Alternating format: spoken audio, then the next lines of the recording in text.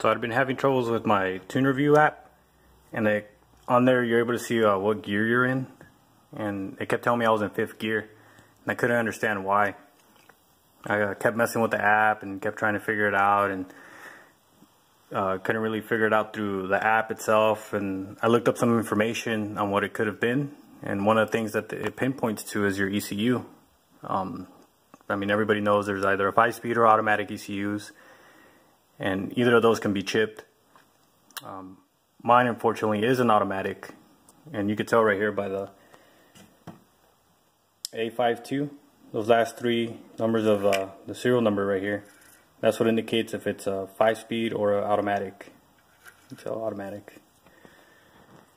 There is a way to convert it, and the way to do that is if you come down here where this is at, on the bottom right corner, you'll see all these resistors down here on the bottom. You can see right here there's a R18 and a R17. What I'm going to do is remove both of these and do a jumper on R18, and that should be converted. So I went ahead and took the back cover off, and I located the 2 resistors that need to be removed, which my phone doesn't focus too well, but it's these locations right here. I already desoldered them. You could tell little black dots, they're holes. Desoldering iron has been working great. Right now I'm going to go ahead and flip it over and pull those resistors out and do that crossover. Here's the 2 resistors I pulled out. I actually had to cut one of the ends on each one and then pull them up with my little tool right here, and then I was able to pull them out with my fingers.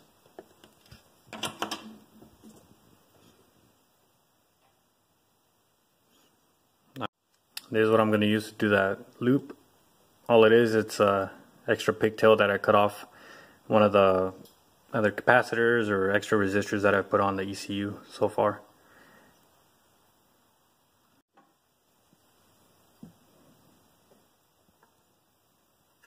There's that crossover that I did.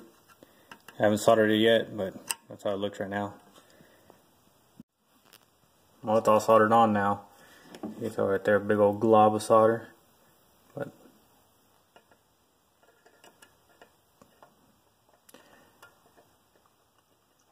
should do pretty good, hopefully. Find out in a little bit if this fixes the problem. Another thing I'm gonna go ahead and do while I have the ECU out is I'm gonna remove R136 and R138 in order to move my wideband over to D10, which is the ELD, because that actually has a 0 to 5 volts instead of D14, which has, I believe, like 0 to 3.4 or 3.6. You can see they're removed. Use my little diagonal cutters in order to be able to get in there. Just snip one end off, lifted it up, and then I was able to kind of pry on it a little bit, pull up, and it came out just fine. And over here.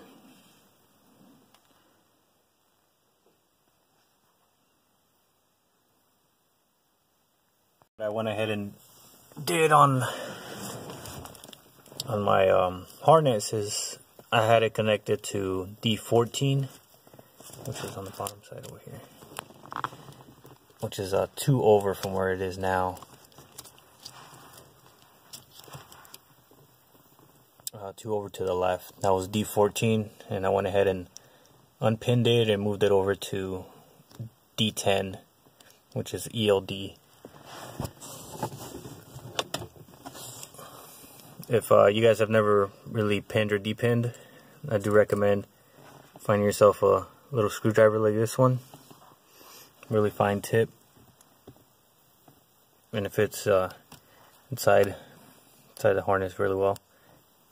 You feel a little pin in there, you go ahead and push forward and then up, and you should be able to wiggle out the connector. As you can see here, these are already disconnected. These don't have any power running to them, so I'm just gonna let them chill there for a little bit until I decide to cut them off or something. Now in Neptune, what I'm gonna go ahead and do is I already have my tune already uploaded on here. I'm gonna go to my preferences. Oh, sorry, it's this one over here.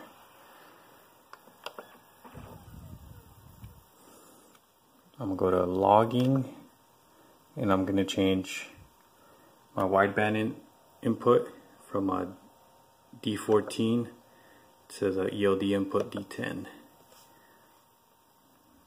And I've been trying to mess with all this stuff, so trying to figure out which one's the best. But I did my own 0 to 5 volts in their field ratio. I'm gonna change it back to the AEM Yugo because I have a AEM wideband, and hopefully that reads a little bit better. Hit OK, and my computer froze. Would you look at that shit?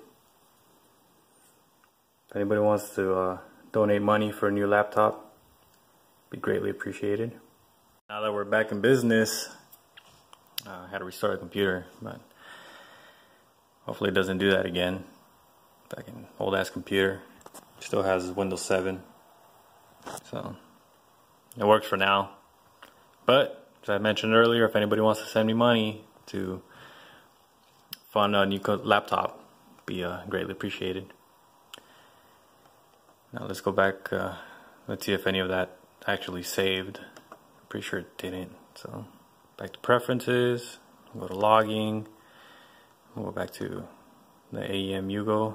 I'm going to change the wideband input to ELD, slot D10, hit OK. Now let's see if any of this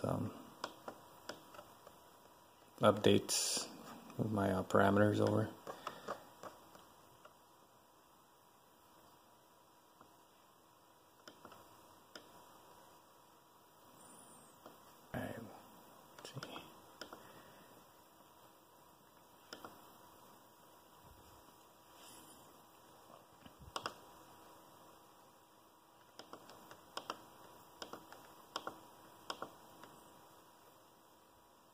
L2 output, put ELD again on this.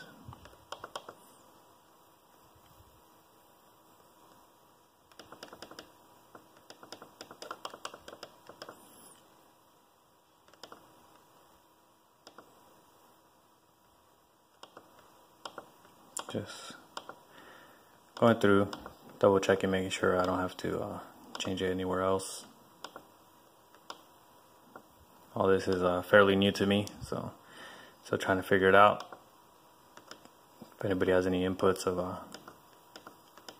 how to work it better, any tips would be greatly appreciated.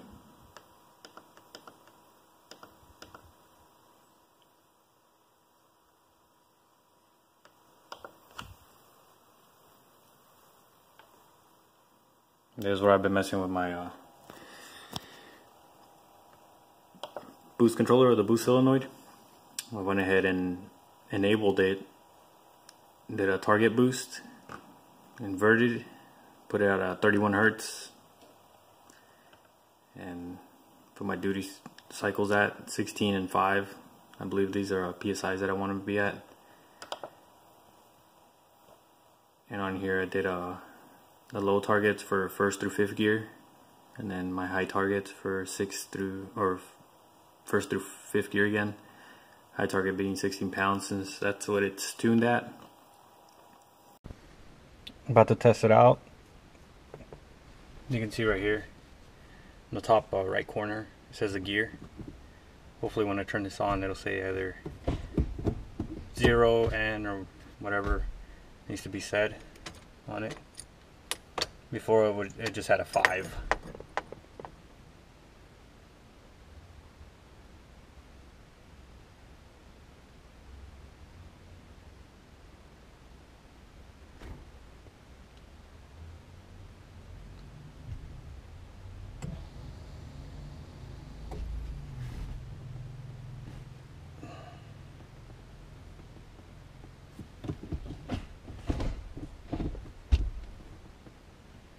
This is gear 1 now, so something different in it.